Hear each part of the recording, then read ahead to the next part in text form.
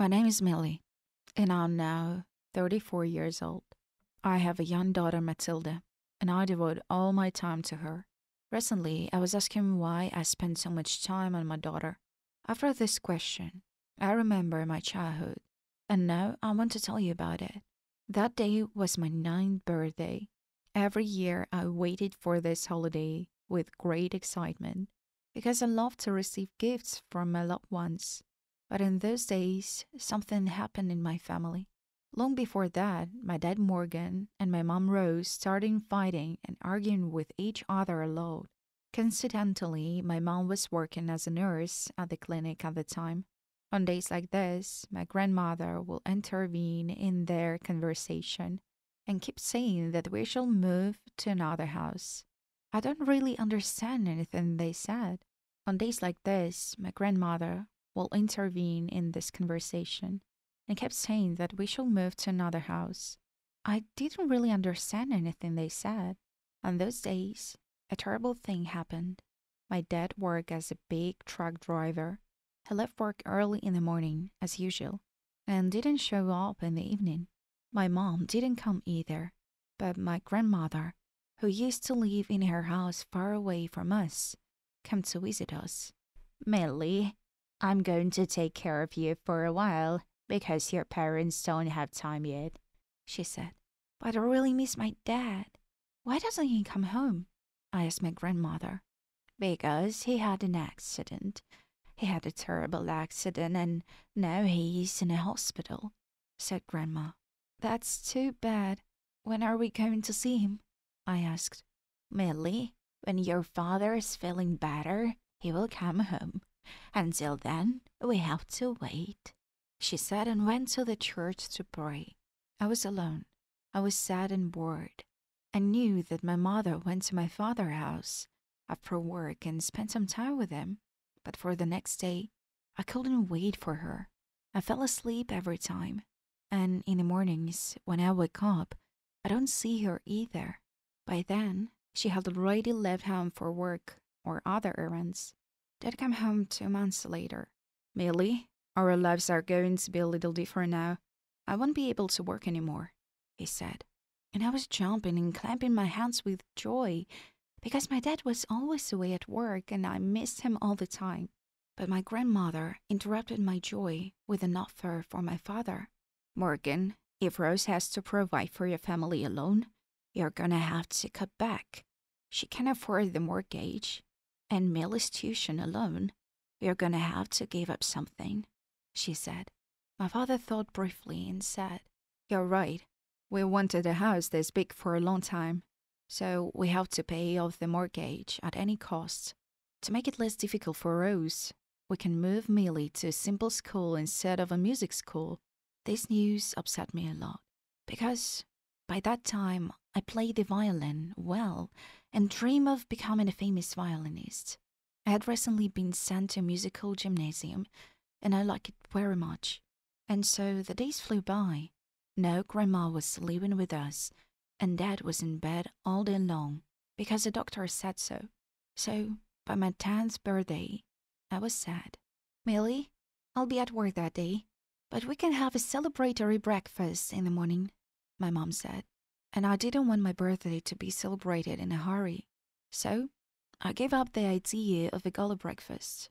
All right, then we will go out sometime this weekend, Mom said and hurried off to her work.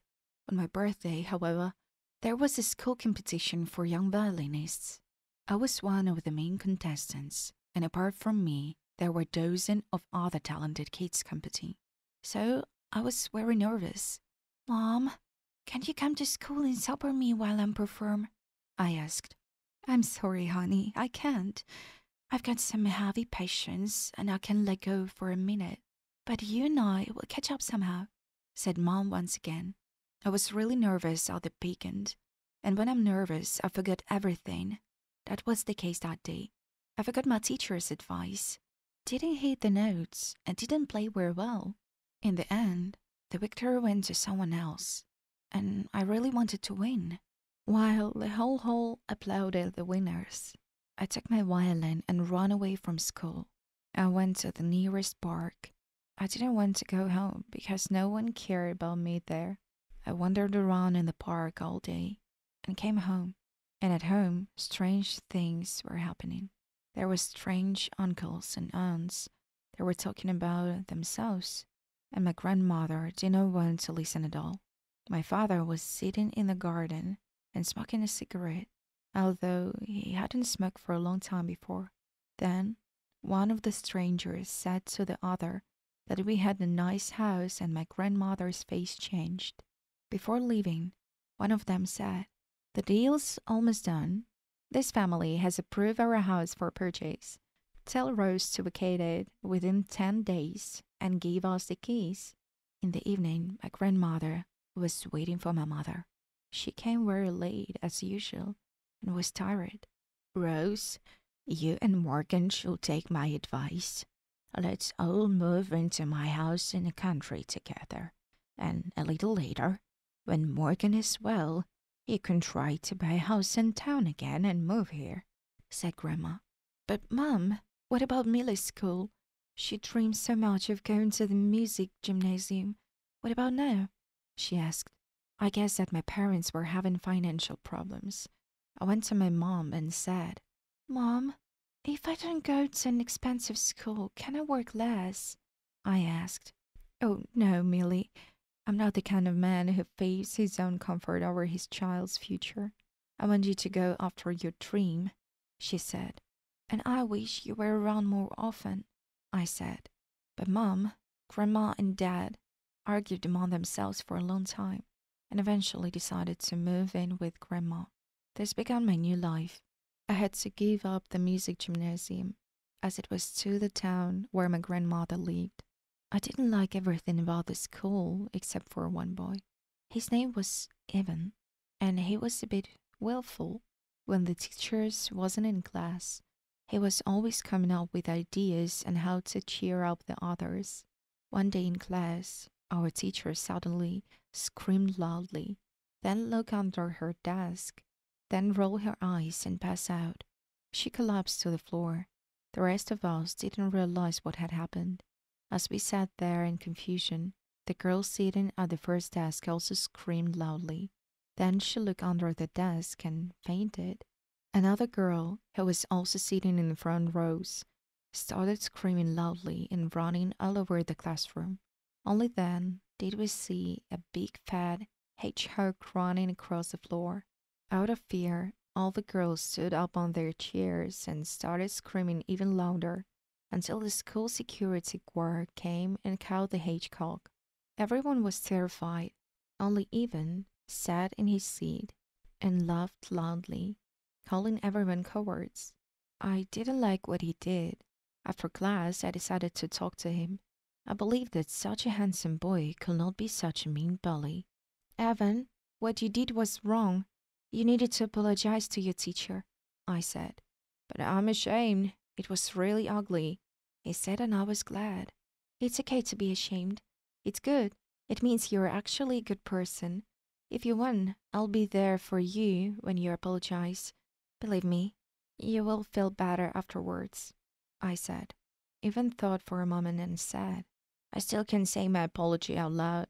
Let me write it down on paper, and you give my letter to our teacher," Evan suggested.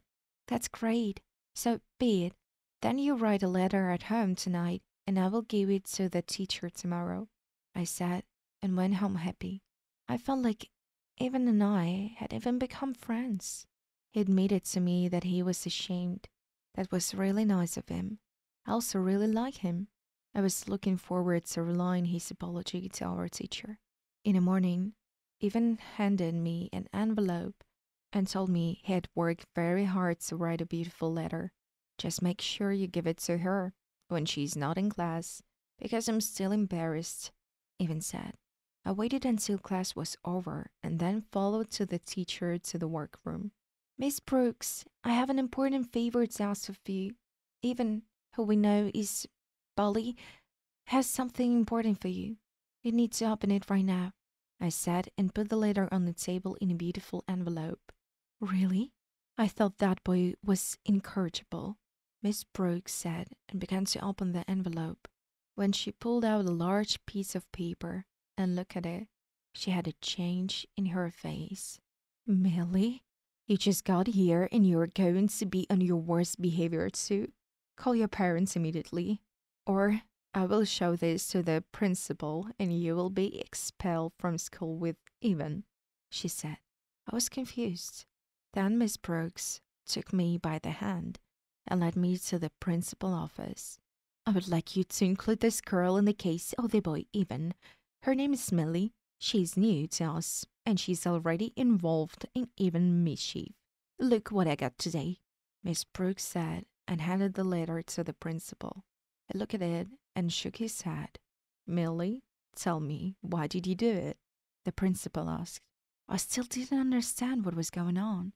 Because it's the right thing to do, I said. So ugly and immoral. I usually expel you from school for this kind of thing, but this time you will get a warning. So don't get involved in such things again, said the principal, then tore up Evan's letter and threw it in the trash. Only then did I realize that Evan had drawn an obscene middle finger gesture there, and there was no forgiveness in it. I got really mad at him, and he was sitting in the last desk laughing as usual. I came home that day in a terrible mood. I wanted to be with my mom, tell her everything that was going on in my life, and to ask her for advice about Evan. But my mom wasn't home as usual, so I thought of a way to get her attention. I called her work. My mom quickly picked up the phone. Mom, come home, I said. Millie, stop being naughty. I'm busy. I'm only be here at night, replied Mom. Well, whatever. I just wanted you to see something with your own eyes, I said. Millie, if it's one of your other surprises, I will have time to see him tonight too, Mom replied. No, it's not my surprise this time. Dad and Grandma have stripped and locked themselves naked in your bedroom. They don't know I'm home, I said without thinking for long. What? What did you say? Mom asked me again. I didn't want to repeat myself twice, so I just hung up. Exactly half an hour later, from the window of the house, I saw my mom rushing home at high speed. She burst into the house and went straight to the bathroom. But my dad was sleeping there after his medical procedures, and my grandmother was digging in the vegetable garden. My mom went up to her and said something, and my grandmother responded by saying that she needed to get her head treated. Mom grabbed her head and came to me. Millie, what was that? She asked. Sorry, Mom. I just wanted you to be with me. Let's go to the park together today. There is something I want to tell you, I said. Mom sighed heavily. She was angry with me, but she kept her temper in check. Millie, you and I will definitely go to the park, just on another day. Please don't do anything stupid anymore. If you want, go out tonight with your new friends from school. Have some ice cream, she said, took some money out of her purse, and handed it to me. I sighed heavily and took the money, and my mom was about to head back out. I stopped her again. Mom, and you were so not off work that day I performed, I said. Mom was a little confused and turned back to me. Baby, because I believe in your talent. I believe that you are an independent and a smart girl, and I need to work very hard so that we can pay for your father's treatment, and so that we can buy a new house again, and also we have to give a good education to you, she said, and I kissed her and let her go. I took the money and went to the nearest cafe in town. For some reason, I really like it here. Very different people come here, traveling from one end of the country to another. I ordered an ice cream and waited. At that moment, the door of the cafe opened and my grandmother came in, limping with one leg. He had a stuff in one hand that clattered on the floor as he walked. You could tell he had some problems in his life. He was sad. He looked around the entire cafe and then headed to the corner with the food that the innkeepers leave for the needy. There was a lot of food there, but the homeless man went through it for a long time and didn't choose anything. I became very curious as to why he wasn't taking anything, so I ordered one fish burger and brought it to him. Here, I want to make you feel good, I said and held it out. The old man looked me in the eye and smiled. Thank you, sweet girl, but I don't like burgers. I like a cake. But no one left it in the charity box today, he said. I thought adults didn't like sweets, I said. But it's my birthday today. I want to make it special, said the old man. Then I took $1 out of my money and held it out to him. I congratulate you. Buy yourself something. The old man smiled once more and walked away. From that day on, I came to that cafe more and more often. It was interesting for me to study different people. They reached out to me, too. They gave me nice gifts or were interested in my violin. But every time I tried to do something nice for the old man who had a birthday, I felt sorry for him. My birthday, too, were lonely and boring. One such day, I saw him away from the cafe building. He had laid cardboard on the pavement and was sitting on it. Hey, why don't you come to the cafe? I'll buy you a drink, I said. Thank you, good girl, but it's not easy for me. My stuff was taken away by the Williams, and it's hard for me to walk without it, he said. That's terrible. We should report to the police. Let them punish the hooligans, and I will buy you new stuff. My mom gave me money, I said. No, sweetheart, no thanks. No need to buy it. Those bastards over there, they're gonna use it for their game. Maybe they will give it back, said the old man and pointed to the crowd of kids. The one who was holding the old man's stuff and doing something with it, I recognized immediately. It was Ivan. I silently approached him and asked him to give me the stuff, to which he said it was none of my business. That was the last straw of my patience.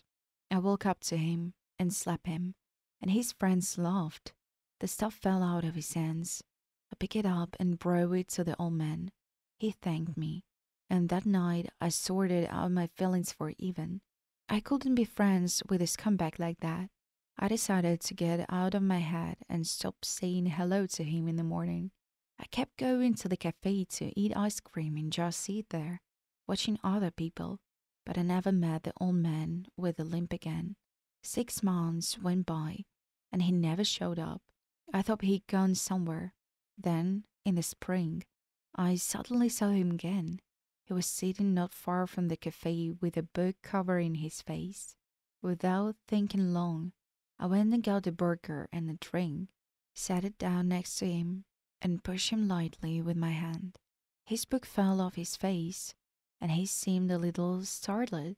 Hey, haven't seen you around here in a while, I said. Hey, did you remember me? The old man was surprised. Yeah, I remember everyone I've ever met. Help yourself to a fresh burger and a drink, I said. Thank you. But why do you give me a treat every time? He asked. I just wanted to do something nice. It's nice when people feel that they're not alone in the world, that someone is ready to take care of them too, I said. He put the burger aside and asked me a lot of other things. I was happy to tell him all about my school, that I played violin, and that I had been doing so badly lately. I also told him that I missed my musical gymnasium, where all my friends had stayed. If you were a wizard, what will you do? He asked suddenly. I would fire my mom from her job so she could be there for me. I'll fix my dad so my mom wouldn't have to be away at work, I said. The old man stroked my head and said, Where can I see your mom? I can dial her number, I said and dialed her. When my mom picked up the phone, she heard this. Miss Rose, hello there. It is Mark Swift, founder of the Lone Star. May I take your daughter on a tour of one of our company stores? He asked. My mom seemed a little confused, and then she answered something. Then she asked me to put her on the phone. Mom, this man is an old friend of mine. Let's go on a tour with him, I said. My mom promised we'd go to Mark's next weekend. Until then, I really thought he was a homeless man. It turned out that Mark just liked to be around ordinary people and socialize with them. I had never been to his chain of stores before. When my mother and I came in, he met us and said, "Millie, you have exactly 2 minutes to type anything you like in here. It'll be my gift to you." It was full of different gadgets, toys, and other tech, but none of it really applied to me. So I went in. "Do you really want to make me feel good?" He simply spread both hands to the sky and made it clear that he was absolutely sincere. "Then help me get back to my music gymnasium," I said. Mark silently pulled something out of his pocket, wrote some numbers on it, then handed it to my mom. "It's the cost of your daughter's education for the remaining 8 years. She deserves it," he said. My mom was worried, but I was the happiest in the world, and I never saw Mark anywhere else.